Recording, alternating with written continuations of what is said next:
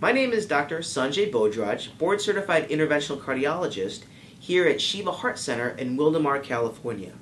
One of the frequent complaints my patients present to me with is chest discomfort.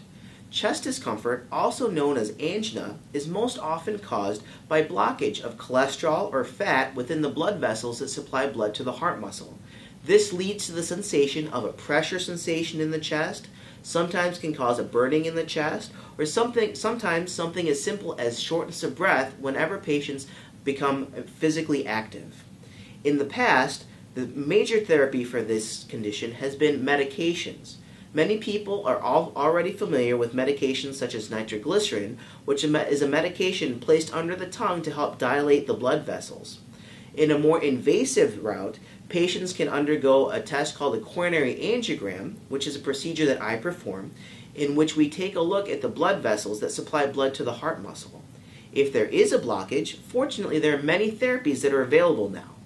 Traditionally, in the past, this was done with what's called a balloon angioplasty, where we actually inflated a balloon in the blood vessel of the heart to help push that plaque out of the way.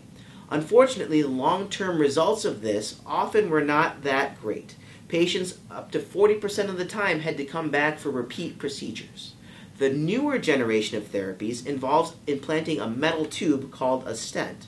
As you can see, a stent is a flexible metal tube that's implanted in the blood vessels of the heart to help push that plaque out of the way on a more permanent basis.